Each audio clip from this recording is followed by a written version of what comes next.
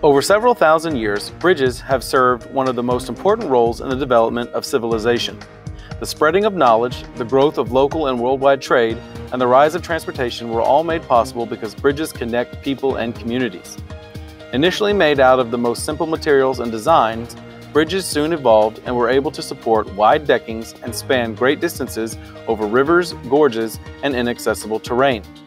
Starting with the 13th century BC Greeks, stone arch bridges quickly spread all around the world, eventually leading to the rise of the use of steel, iron, and other materials. To be able to serve various roles, carrying different types of weight and span terrains of various sizes and complexities, bridges can strongly vary in their appearance, load capacity, structural elements, the presence of movable sections, construction materials, and more. The core structure of the bridge determines how it distributes the forces of tension, compression, torsion, and shear. Arch bridges use an arch as a main structural component. The arch is always located below the bridge, never above it. With the help of mid-span piers, they can be made with one or more arches, depending on what kind of load and stress forces they must endure. The core component of the bridge is its abutments and pillars, which have to be built strong because they will carry the weight of the entire bridge structure and the forces they convey. Arch bridges can only be fixed, but they can support any decking friction, including transport of pedestrians, light or heavy rail, motor vehicles, and even be used as water-carrying aqueducts. The most popular materials for the construction of arch bridges are masonry stone, concrete, timber, wrought iron, cast iron, and structural steel. Beam bridges employ the simplest of forms, one or several horizontal beams that can either simply span the area between abutments or relieve some of the pressure on structural piers. Because of their simplicity, they were the oldest bridges known to man.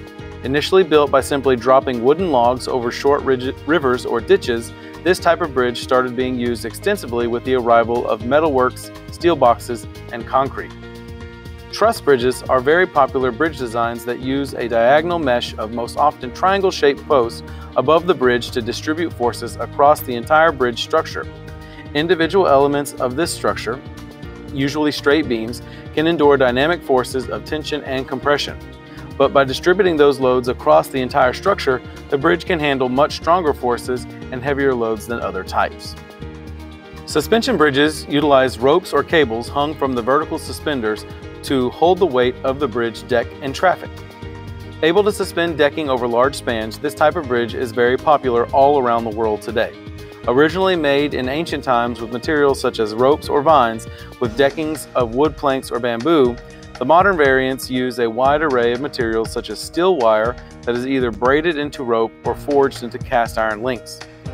Because only abutments and piers are fixed to the ground, the majority of the bridge structure can be very flexible and can often dramatically respond to the forces of wind, earthquake, or even vibration of on-foot or vehicle traffic. Some of the most famous examples of suspension bridges are the Golden Gate Bridge in San Francisco and the Brooklyn Bridge in New York City.